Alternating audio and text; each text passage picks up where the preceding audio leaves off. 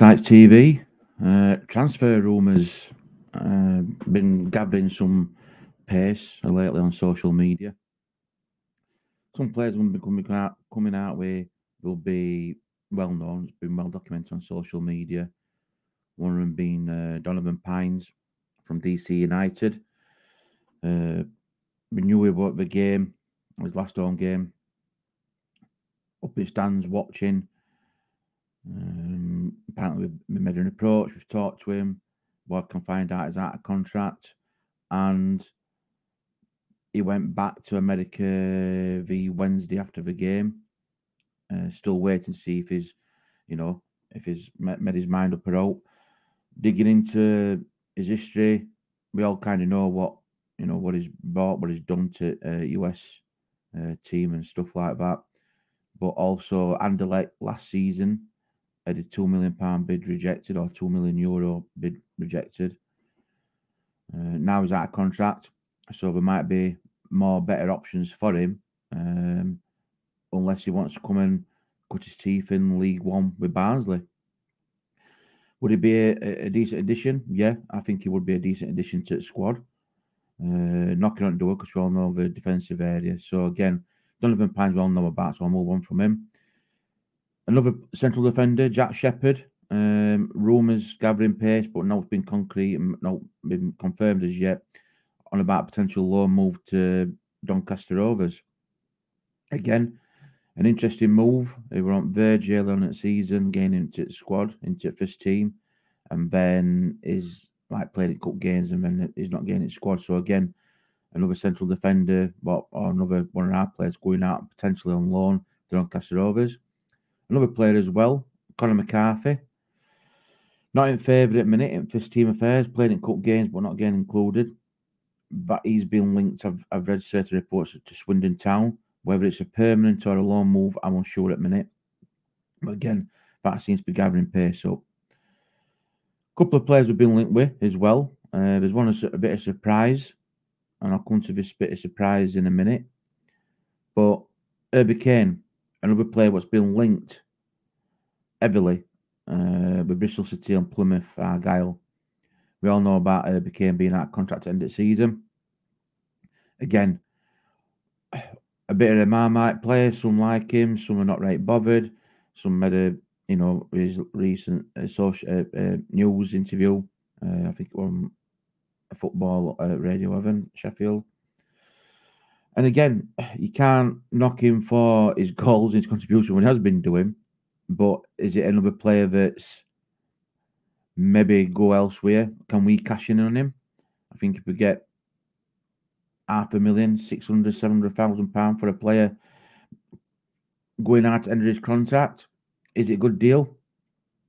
Maybe if you could get a player in, and a player what's been linked to be coming into Barnsley is I'll try and pronounce it right. Idris El Mizoni, 23-year-old from Leyton Orient. Good amount of League One clubs all interested in him. I think I'm right in believing that we have like made approaches, or we are very, very keen on fetching in him. And again, a 23-year-old, would he be seen as an ideal replacement for Herbie Kane? Yeah. Would he be seen as an ideal addition to the squad, the team? Yeah. So again, another player that ticks the boxes, very highly rated. And again, will we be able to get a deal done to fetch him in on a permanent deal? That'd be interesting. Another player that's been linked, Niall Ennis, 24-year-old from Blackburn Rovers. I'm undecided with this one because is there some injury issues? He went on loan to Plymouth Argyle, and I think he scored 13 goals for them and 5 assists, which is fine. But is it a player that we want in? It's looking at it's going to be a loan until end of the season. We've already got players out as own out on loan. So it's a bit of a weird one, this. Fetching a player in on loan. When we've got, for me, Marsh, who should be involved, I think, more involved in first team affairs. We've got Dallas out on loan, Shaw out on loan. And again, it seems to be that would Niall come in and really make a difference? I'm a bit unsure about this, and especially with being a loan deal. I think there's other areas that needs to be recruited better and more.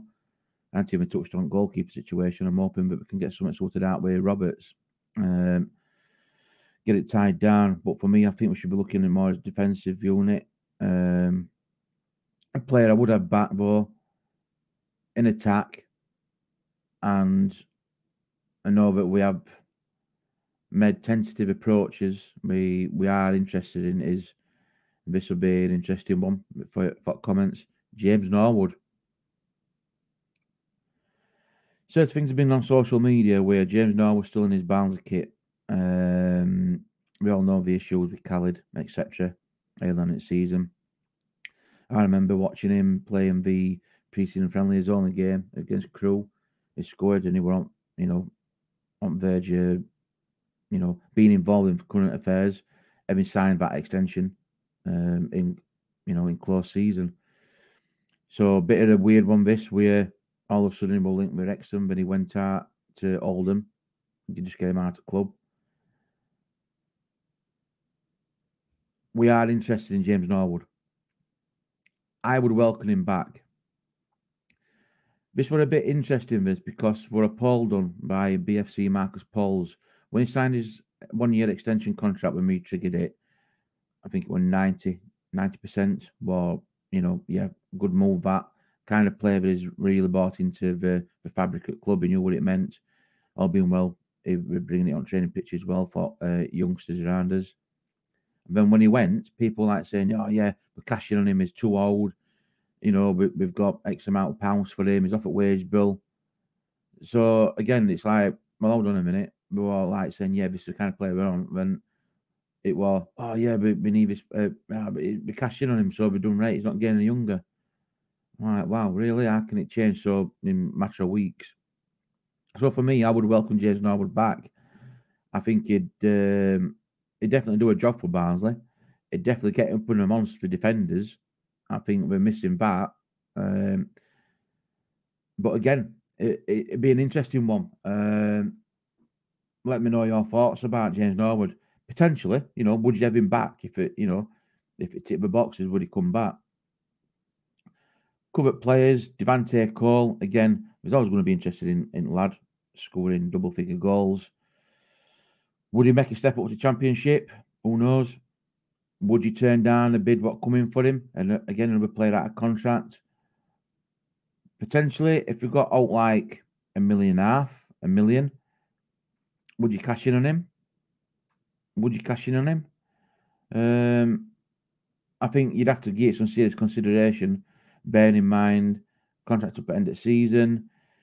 Is he a player that, if we get the money from, are we going to get it in installments or are we going to get it up front? That's another debate. If we're going to just get it in installments, would you rather keep him until end of the season and then either sign his contract or he goes? I would like to think that we get the money up front, and if that money's up front, then we could invest it in the squad. We all know about the fans forum about the previous money from the summers, saying that, oh, we've just got million installments, and we just said £1 million up to now. So again, yeah, it might be good over next X amount of years, we're getting back income coming in, but are you really going to be able to invest in squad? And people will be saying, oh yeah, but we're never going to spend millions on players and this other. I totally get that. I'm not asking to spend millions on players. That'd be irresponsible, not just as fans, but as club itself. But if we'd have got like a chunk of, say, I don't know, Mads Anderson, rumoured to be £3.5 million, could say. Gone to Luton Town, just been promoted to Premier, so they're going to get a nice chunk from, the TV rights. After that, say, X amount of millions, would it have been nice to go out and say, yeah, we could get a player for 300 grand or 400 grand, whatever. Young player, invest, potentially bigger earnings, because it happened with Mads Anderson. When we bought Mads Anderson, in rumoured to be around about 750 to 900 grand. So again, you get that bit of income in, you benefit, your financial reward eventually, because we all know we're a selling club. I'm going to be greater. Kyron Lofthouse come back, so shout out to him. Bobby Hassel has identified that. He's coming back off his loan from Gateshead, I believe.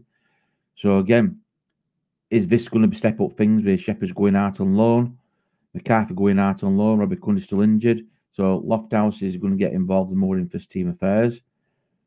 Again, there's a lot of rumours circulating about with players, which he always is. But after all them, I think we all identify that it's the defensive area that needs shoring up. Again, Idrisel Mazzoni from Leighton Orient. Yeah, I would, because I know he's like very favourable.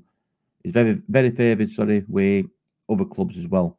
So I think that would be a massive, massive coup if we could get that of that line. Again, up front, it's a bit of an unknown. Will a lot depend on if Cole goes. So again, I've given you players what's been linked or rumoured. Donovan Pines from DC United. Jack Shepherd going out on loan as is. Jack Shepherd possibly going out on loan to Donny Rovers. As could Conor McCarthy possibly go out on loan. Herbie Kane, again, got fanciers from Bristol City and Plymouth. Niall Ennis, be rumoured to be interested in him, a 24-year-old striker. Again, look about him, see what he could bring to the team. Idrisel Mazzoni from Leighton Orient. And James Norwood. So some players there to get your teeth into. I'd be interested to see what happens. We're only a couple of weeks into transfer window. See what happens. I would like the goalkeeper situation sorted out as well. Up to now, fingers crossed, touch wood, is still a Barnsley player, Roberts, albeit on loan. And I'm hoping that, we can make that permanent. But yeah, thanks for watching. Let us know your thoughts. Let us know your thoughts about the players what's been mentioned. Let us know your thoughts about players that I've not mentioned and what you've heard about. It'd be interesting to see what areas that we need to strengthen up on.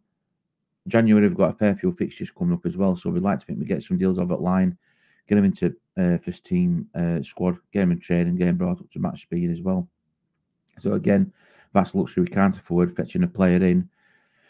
It's going to be 2 or 3 weeks maybe before he's involved in first team affairs, because he's got to get back up, into match sharpness. So again, there's a lot of it's not getting a player in, but we needing to be included in the squad, not to be we're still training, because you've got to bring him up. So again, we can't afford that, especially where we are in league. We need to progress and move on, and all being well in the right direction, going upwards with fixtures around us. So yeah, that's my transfer rumours, what I've heard, what I've read. Let me know your thoughts. As always, appreciate your views, your comments, your likes and subscribes. It means a lot. One thing left to say, you Reds.